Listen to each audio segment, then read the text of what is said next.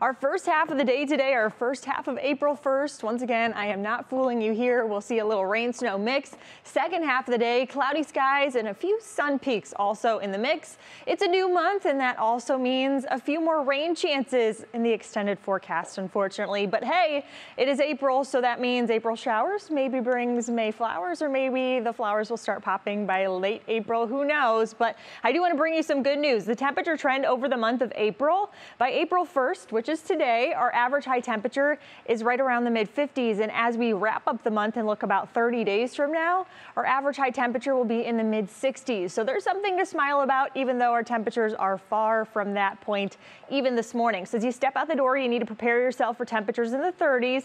Everyone in the 30s this morning, some a little lower than others. Canton right now 37 degrees, 36 in Ashtabula, 34 in Elyria, same thing in Medina, 33 in Ashland, and 32 in Mansfield. But what you care about is how it feels outside, because yesterday was windy. Today we still keep it breezy, which means there's a wind chill factor as well. So yes, it feels like 30 in some spots, but it feels like 20 for most of us out there.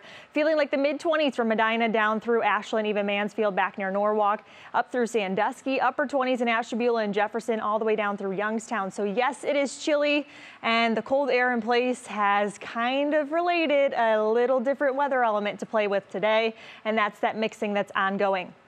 So yes, there are flakes flying, but as the flakes start to kind of near the ground, they start to melt. So on contact, we are not seeing any accumulating snowfall out of this. And that will also be another silver lining you can add to the mix today, is that the accumulations from any of this slim to none. And that's exactly what we're going to see off and on, at least through the first half of your day. So in your National Zymer hour by hour forecast, we keep those chances with us as we head through about noon today. Once again, temperatures will kind of stay in the mid 30s, upper 30s at times. I think we'll peak this afternoon in the low 40s, and we'll also see a chance for a little sunshine action too. If you try to get outside, maybe late tonight, you need to bundle up, but not a bad night for stargazing, as things will be clear. Tomorrow near 50, upper 40s for Sunday, and then check it out, we're back in the 60s as soon as Wednesday. We just really got to get through the taste of winter back in place today, Carmen.